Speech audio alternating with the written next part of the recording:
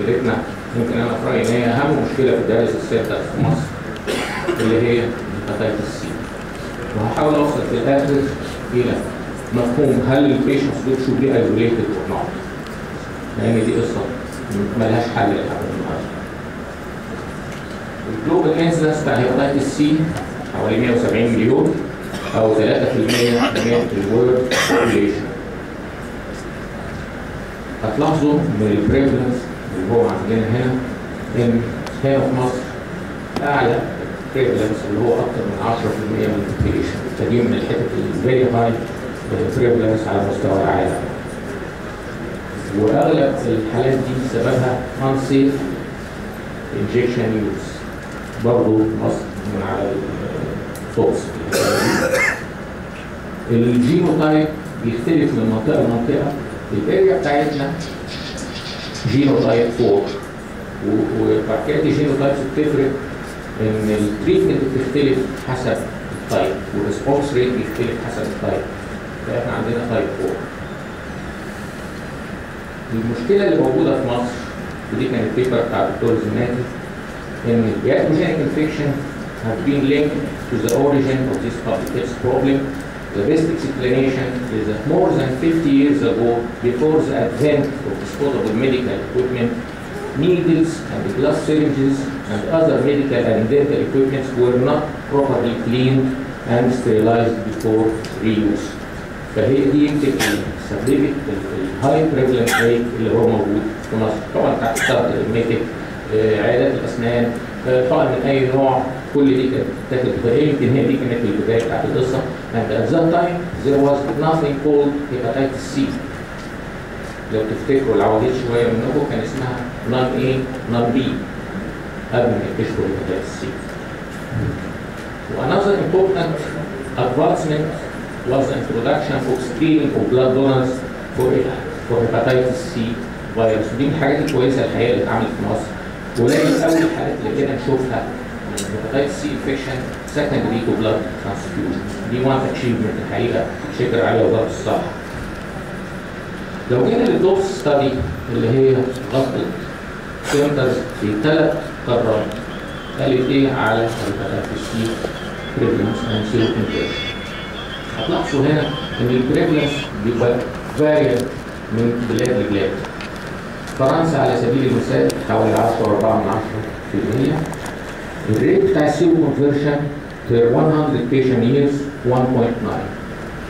جيرماني بريفلنس اقل والسيرو كونفرجن اقل. ايطالي من الحتت اللي هي فيها هيباتيتس سي كتير البريفلنس فيها عالي والسيرو كونفرجن ريت عالي، وزيها سبين. اسبانيا من الحتت برضه اللي فيها هاي بريفلنس ريت وهاي سيرو كونفرجن ريت.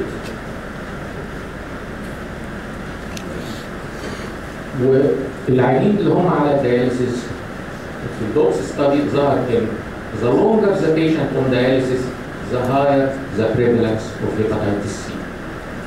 So the mean time was 4.9 years to catch hepatitis C. يعني patients كل ما بيقعد على الدياليسيس اكتر كل ما هو معرض انه يلقط hepatitis C اكتر. برضه في الدوبس ستادي increased hepatitis C prevalence was associated with longer time of dialysis, male sex, black race, diabetes, associated hepatitis B infection, prior renal transplantation اللي عملت مسموح قبل كده, alcohol and substance abuse. Half of the facilities ما كانش عندها zero conversions من السنترز اللي كانت مشتركه في الدوبس ستادي. الزيرو كونفرجن كان associated مع longer dialysis time مع البيشنتس اللي عندهم HIV او hepatitis B وريكارنت cellulitis or gangrene. An increase in highly trained staff كان معاها less او lower prevalence of hepatitis C. So التريند ستاف اللي عارفين يعملوا كويس good infection control و following the universal precautions for infection بيقللوا طبعا الريت of zero conversion. دي وان ستادي كنا نشرناها السنه اللي فاتت، كنا بنحاول نوصل فيها هل احنا فعلا should isolate البيشنتس بتوع الهيباتيتس سي على الدياليسيس ولا لا، وعملنا فيها ريفيو للديفرنت اوبينيونز في الحكايه دي. خلي بالكم ان في الديفرنت لوكاليتيز البريفلنس بيختلف. في مصر في الدايليسيس بيشنت عندنا اخر ريجستري اتعملت كان 52%. في تركي كان رينج من 31 ل 51 ودي نسبه عاليه برضه. سوريا كان 48%. الاردن كان 36.9. سعودي ارابيا كان 18.9. تونس كان حوالي 20%. دي امثله للبلاد اللي هي العربيه واللي حوالينا في نفس المنطقه عشان نعرف ان المشكله عندنا احنا في مصر اكتر نسبه موجوده في البلاد العربيه. ودي الريجستري بتاعتنا اللي عملناها على مدى سنين من اول 96 لحد 2008. هتلاحظوا ان احنا عمرنا البريفلنس بتاعنا ما قل عن 50%. اقل حاجه وصلنا لها هي كانت 52%.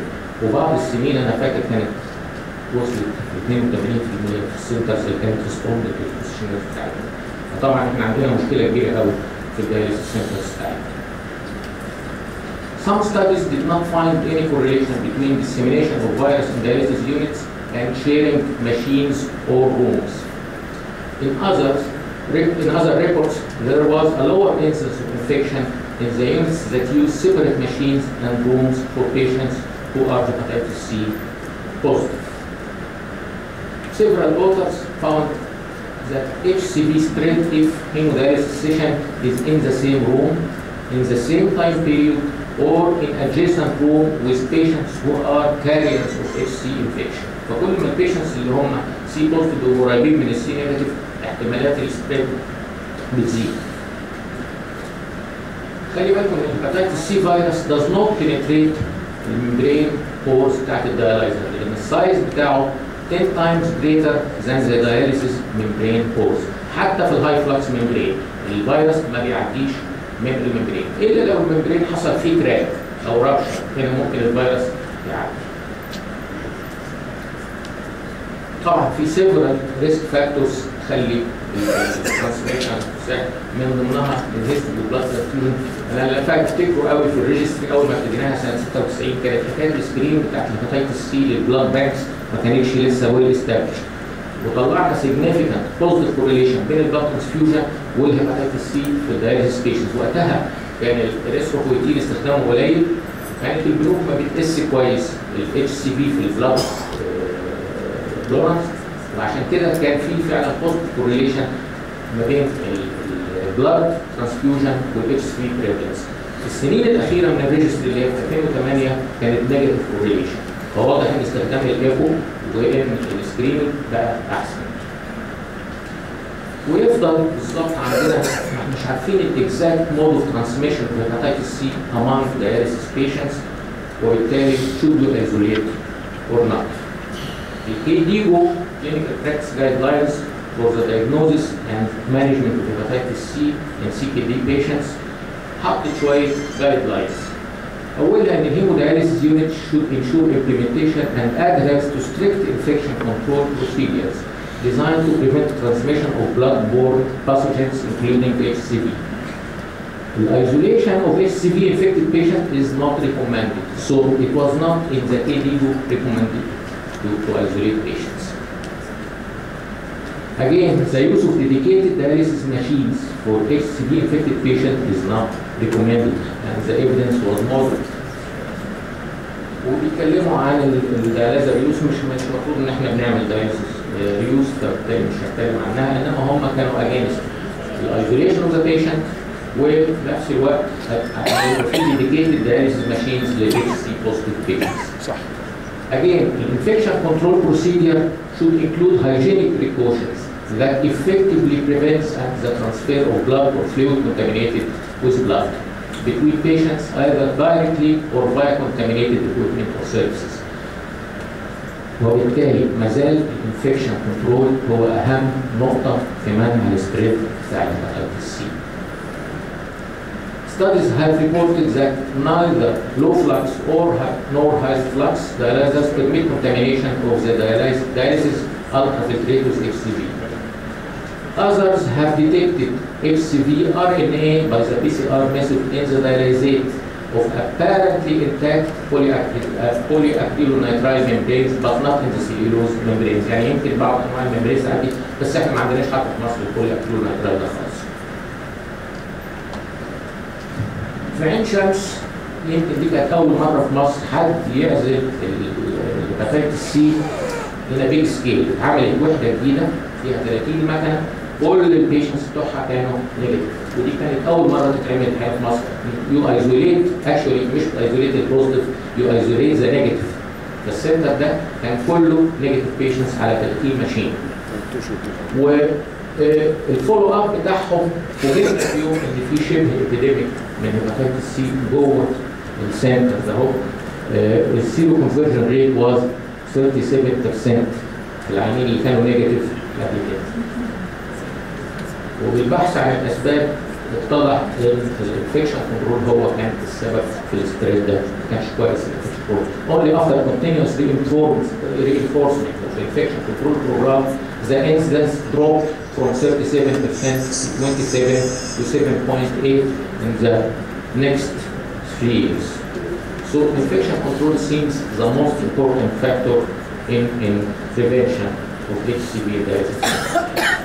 CDC, Center of Disease Control in Atlanta, does not also recommend isolation of HCV positive patients.